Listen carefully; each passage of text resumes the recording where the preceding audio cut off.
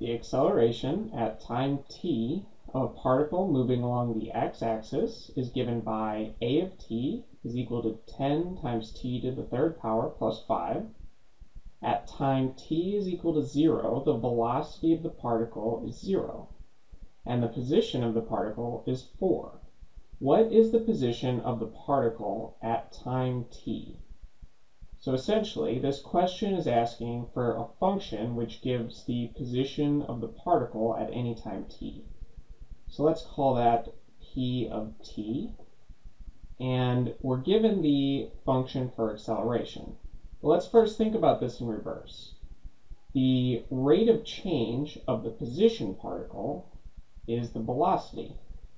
So p prime of t is equal to the velocity function. And the rate of change of the velocity is the acceleration function.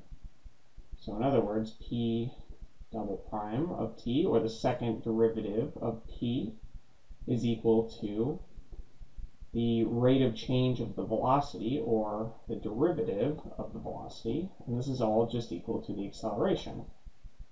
So since we're given the acceleration, if we take its antiderivative, or take an indefinite integral, then we can find the velocity function.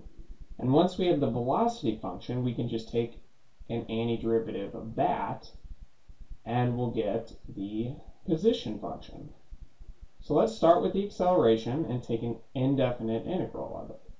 So we have 10t to the third power plus 5. And if we take an integral of this with respect to t, then this will be equal to the velocity at time t. So we'll use the power rule for taking integrals, where if we had the integral of x to the nth power dx, then this would integrate to x to the n plus 1 divided by n plus 1 and plus a constant. So we'll apply that here. So we'll do it term by term since we have a sum here. We'll just integrate each of these terms separately. And the antiderivative of this 10t to the third power, we increase the exponent by 1. So it'll be 10t to the fourth, and then we divide by that new exponent, 4, and then we add the antiderivative of 5. And 5 you can think of as just 5 times t to the 0 power. And if we look at it this way, then we can just increase this exponent by 1, so it becomes 5 times t to the first, and we divide that by the new exponent, or 1. And then we just have to add a constant on the outside. So let's simplify this a little bit. So the velocity at time t is equal to 10 fourths times t to the fourth, and this simplifies to 5 times t to the fourth over 2, and we have plus 5 times t and plus c. And we have to figure out what this constant is. And the way to do that is to go back up to the original problem, and we're given that at time t is equal to 0, the velocity of the particle is 0. So let's use that information to figure out what this constant is. So at t is equal to 0, the velocity is equal to 0. So this right here is 0, and then we're plugging in a value of 0 anywhere we see a t. So we have a 0 times 5 halves, which is 0, and then plus 5 times 0, which is also 0. So c would have to be equal to 0. So now our velocity function is just 5 times t to the fourth over 2 plus 5 times t. And now we want to find the position function. Remember, the position function is just the indefinite integral of the velocity function with respect to t. So we can just plug in this function here and take an integral.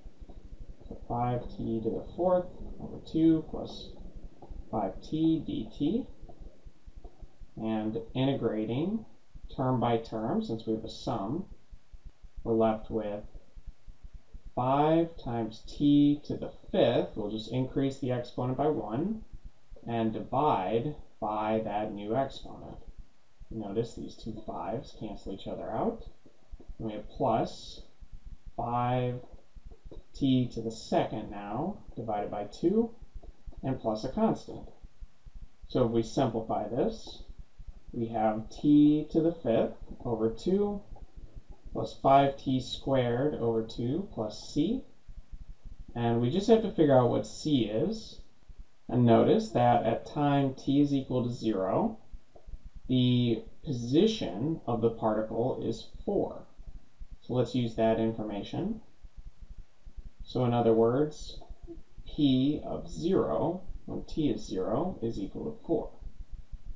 So 4 is equal to 0 to the 5th over 2, plus 5 halves times 0 squared plus c. So these terms both have a 0 in it, so they would go away, so that we now have c is equal to 4.